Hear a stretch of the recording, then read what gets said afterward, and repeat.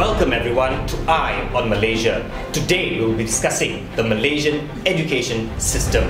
Now we've heard what the ministers have had to say.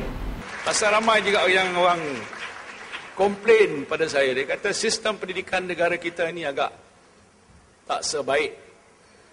Tapi ini kenyataan bukan saya, kenyataan daripada World Economic Forum. Menurut laporan lagi, generasi muda di negara kita mendapat pendidikan yang lebih baik berbanding pelajar di Amerika, di Britain dan di Jerman. But today we want to listen to what the people have to say about the Malaysian education system. Now, I'd just like to ask you a few questions on the Malaysian education system. What are your thoughts on the overall education system we have in this country? I think it's very bounded, like you are told in a way what to think. Right. Because like you just read the textbooks, memorize, and then you just vomit it out again in the test paper. So that's how it is like. Before I went to secondary school, the maths and science are in Malay. But after I went to Form 1, then it becomes English. And now my brothers is having Malay language, math and science. I think it's So too much change. Yeah, too much change. Basically what I thought is, because if compare with the other country, actually we are using a longer time to learn and less thing. It's a bit not very flexible, because all they do is give you stuff and then ask you to memorize them, then sit for exam, spit out all the things that you have memorized and then get good score.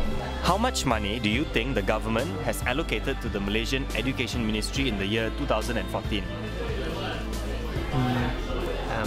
Maybe million. 1 million? Try harder.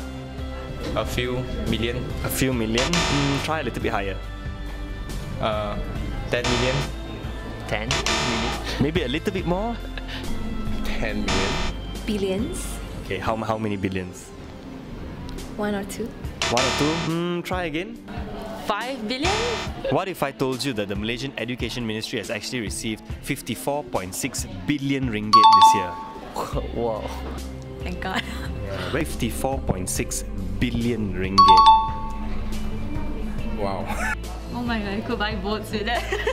The Times Higher Education World University Ranking ranks 100 universities across Asia. In the year 2013 to 2014, where do you think Malaysia might be in this ranking? 80? 80? Try again. 40.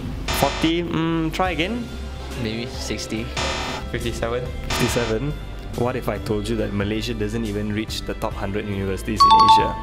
What if I told you that Malaysia doesn't even make the list of 100? Yeah. There's a test called PISA, which is the Program for International Student Assessment. It's a worldwide study which tests students' critical thinking in maths, science and reading in 15-year-old students.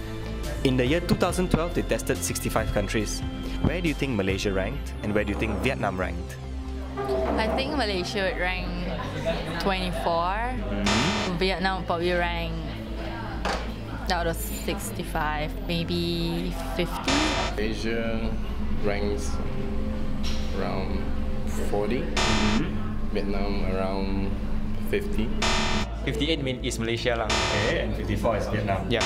What if I told you that Vietnam actually ranked 17 and Malaysia ranked 52? Okay, that's very surprising. Yeah. That's very surprising. If you could make a change in the Malaysian education system, what would you change?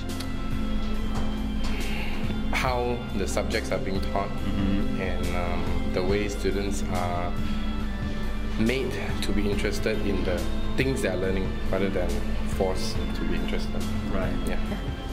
A very solid system Right. What makes a solid system?